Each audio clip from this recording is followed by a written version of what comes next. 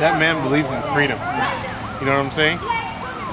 And it means a lot to me to see his tomb there because, you know, for me, who doesn't have personal freedom, it's great to see an icon of freedom.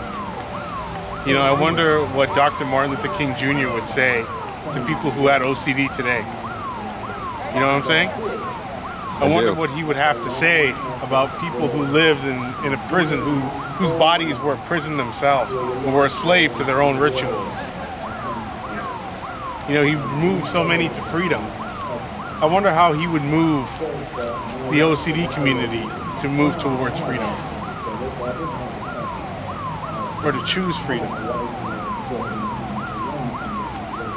You know what I'm saying? I do. I do. I felt it was important to come here